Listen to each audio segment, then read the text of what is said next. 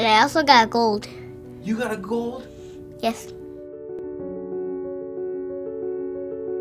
Makes me feel like I've been rewarded something very special, and that I should protect it and not let it get broken or have anything bad happen to it, because medals to me are like very special gifts for trying your best. The youngest today is 10 on the soccer field, and then the oldest is, I'm going to say mid-50s, yeah.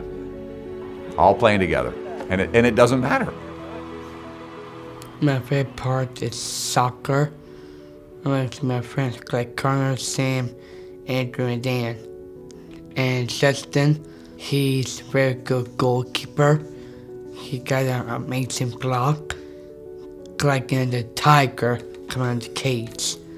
He's got a strong, flexible legs to kick it high. Good job, Em! Good job, Em!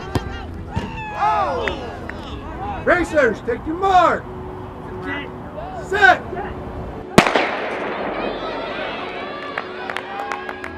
I got into this, my daughter has autism, and she started doing track and swimming at age 5-ish or 4-ish, and my favorite picture, we have a picture of her coming around the final leg, and she had this huge smile on her face.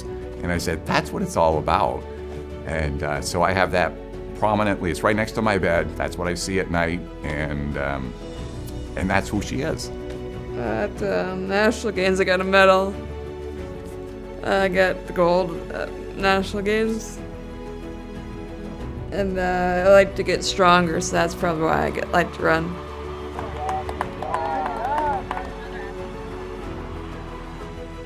People encourage me to try my best, and that actually makes me feel a lot like I'm very special. He's extremely fit. I work at that. He does work out a lot, right? You bike a lot. Yeah. His stamina's awesome. Keep coming, touch the edge. Remember, don't touch me, touch the edge.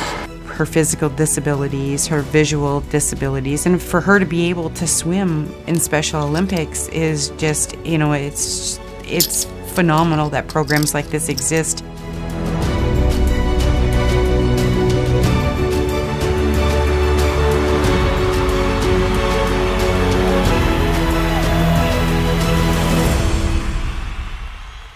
Well, the fact that she tries, you know, you say emotional, that's emotional.